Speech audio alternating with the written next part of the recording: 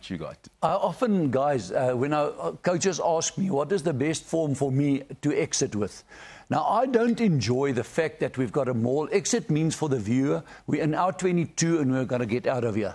So I realise now there's guys back for covering the kick. So what I enjoy, instead of setting up the maul until it collapses or play for the penalty, I like my 1 and 3, my 2 tight forwards, to go out, and I'll win the ball with 3 loose forwards.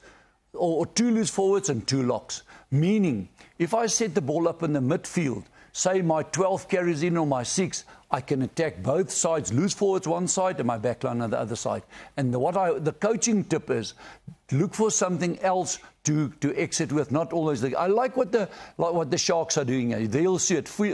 2 locks, 2 loose forwards is in there. Now they'll pass it to another flanker to the middle of the field with 2 props. You can see the 2 props. They're not in the line out. They're the best cleaners. So James Venter will carry there and they'll come with a cleaner. Now up to here, that's my concern. They set up to kick. I want from there to set up to run pass kick. Meaning on the right-hand side, the guys that was in the line out, and this side, the guys that was in the back line.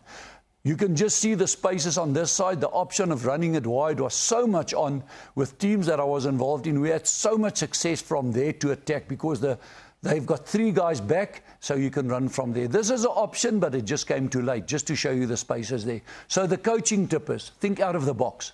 Maybe don't lose your 1 and 3 in the line-out always. Let them be the cleaners.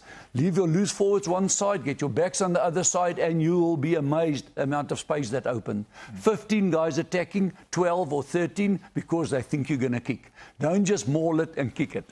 Just the other advantage too is that you bring the wings up a little bit, because if you've set up a midfield ruck, if they stay back, then you can use it, take it, and the second last guy can kick or pass. So you force the wingers to think. If they come up, you isolate the fullback, so your kick can be into space. Your thoughts? And I'm smiling because, again, on the flip side, on the defense, if you lose the ball at the line out, if you're props defending in the midfield, from a defensive perspective. So, and the chances of them defending centres is big. So you can also, again, but that's just from a. How would you exit? Say it again. How would you exit? Well, I like just getting the ball first, and then simple. In my own 22, I like playing low risk. If you have the players that's got a certain skill set, then you can do do all these fancy things that Swys loves. I think what's key is players, player profile. Yeah. Just on that, I don't think it's fancy stuff I'm doing. It's just thinking differently. Because if I've got my 2 locks and my 2 loose forwards, the lanky oaks, they can't win a 4-man line out, then there's a problem. For me, that is much easier from there. I've got them loose to attack that side and my back's this side.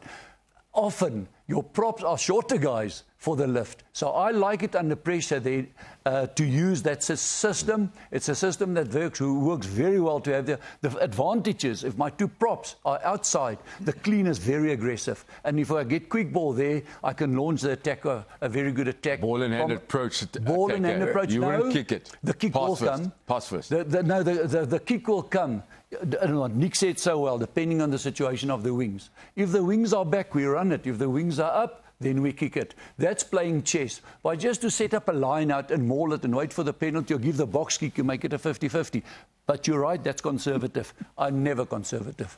I can't be. Just on that point, talking about the French, they'll pick a big prop, a big lock rather, like Willemse, a big heavy guy who's very difficult to lift, but he'll be lifting their flanker and their number 8 so much higher than the 6-foot prop, because they're 6'6". Yeah. So imagine a guy with 6'6" with long arms. He's getting the guy a foot higher. So it is a good theory for your short line out, fewer numbers, to be with the tallest of players. But I must admit, don't lose the ball. Malherbe's perhaps stuck in the midfield.